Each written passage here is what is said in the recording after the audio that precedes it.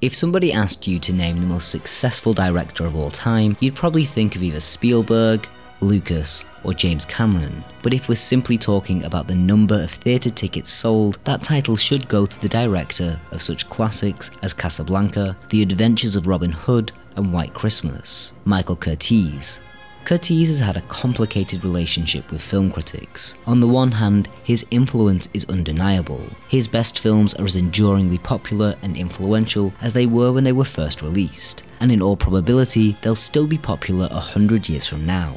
On the other hand, his work has been dismissed by academics, particularly ones who adhere to the auteur theory. His ability to turn his hand to any genre, combined with a perceived lack of reoccurring ideological themes and creative preoccupations, as well as his situation firmly within the studio system, has given him the reputation of the ultimate journeyman director, a master craftsman of beautiful films, but not a true artist in the sense of Francois Truffaut or Ingmar Bergman. Here's how Andrew Sarris described Casablanca in the American cinema. The director's one enduring masterpiece is, of course, Casablanca, the happiest of happy accidents, and the most decisive exception to the auteur theory. However, taking a larger view at Curtiz's 60-year career, we see a man whose natural instinct for story, acting, and images ferried him from his humble beginnings with some of the first films in turn-of-the-century Europe, through the early talkies and into the golden age of Hollywood. Someone who adopted new technologies with ease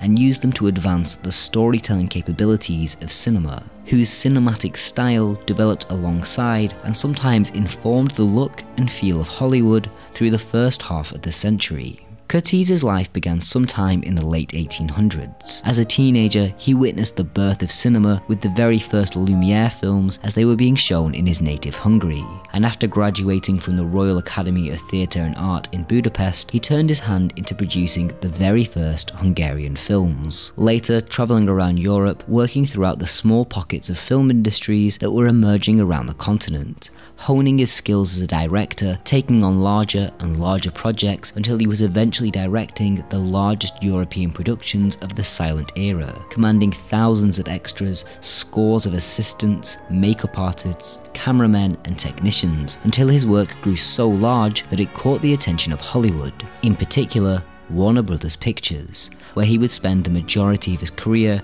creating some of the best films that Hollywood had ever produced. In 1926, at the age of 39, Curtiz moved to America and started working for Warner Brothers, which at the time was still a relatively small studio.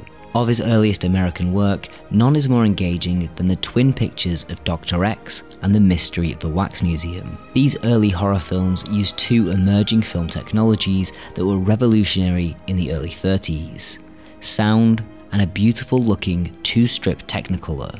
Curtiz used these new technologies to create two of the most memorable pre-code horror films, complete with the kind of lurid ideas and themes that were only possible before the Breen era: drug abuse, sex, cannibalism, and mass slaying. Like many of these early sound films, filmmakers hadn't yet fully integrated non-diegetic elements such as music and sound effects, which means that while these early sound films do have dialogue, they're largely carried on the strength of their visuals. Curtiz combined his strong, almost expressionistic style that he developed in the silent era with the new addition of dialogue, and the results are two of the best horror films of the early 30s. This combination of European art house techniques with a modern Hollywood style is something he would retain throughout his career. In 1933, Curtiz directed the prison escape film 20,000 Years in Sing Sing, and though a fairly simple plot, it's the first example of a reoccurring theme in Curtiz's work, that of the ability of criminals and the morally bankrupt to reform themselves and become better people.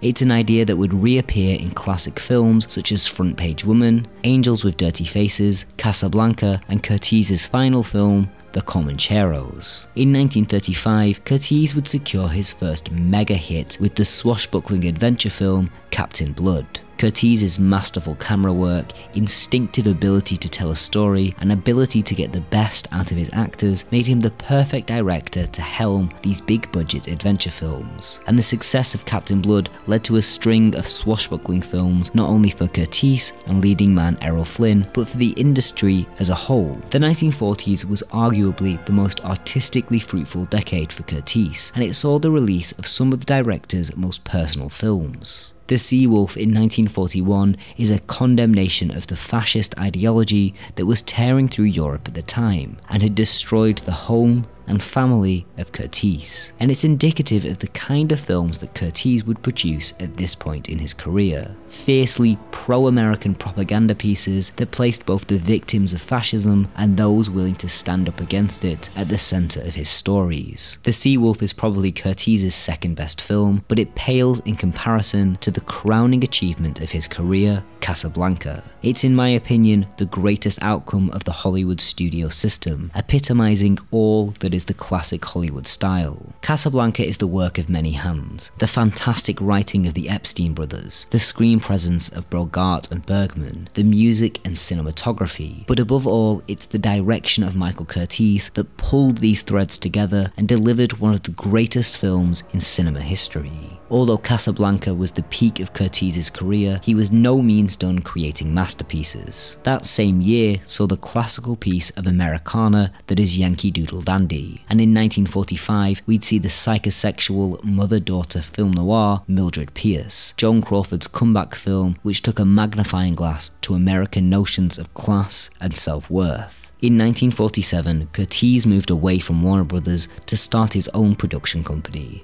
and he kicked things off with The Unsuspected, a stylish film noir that harkened back to his expressionistic roots. Unfortunately, this move away from Warner Brothers was the start in a decline of productivity for the director, who on average produced 2 films a year throughout the 1950s. Although he was no longer as prolific as he once was, Curtiz still managed to create some fantastic films, including The Breaking Point, White Christmas, and The Proud Rebel. Curtiz passed away while directing his final film, The Comancheros, and while it's only a middling western, it still showed the sparks of creativity and talent of the man that gave us some of the greatest films in all of cinema. With a career spanning more than 60 years and over 170 titles in every conceivable genre, the debate still raises as to whether or not Curtiz is an auteur, but what's very clear is that he is a genius. This is only a short introduction to the work of Michael Curtiz, who directed a staggering number of films. But if you're interested in learning more, check out the Wrong Reel podcast, where I talk about his career in depth. It's one of my favourite film podcasts, and I've learnt so much from listening to a really diverse variety of film topics with really interesting guests. You'll find a link to that in the information box below. Thanks for watching. This is a bonus episode about the adventures of Robin Hood and the Lovable Rogue. You'll find it by clicking here. You can subscribe and click here to support me on Patreon and get access to even more bonus content.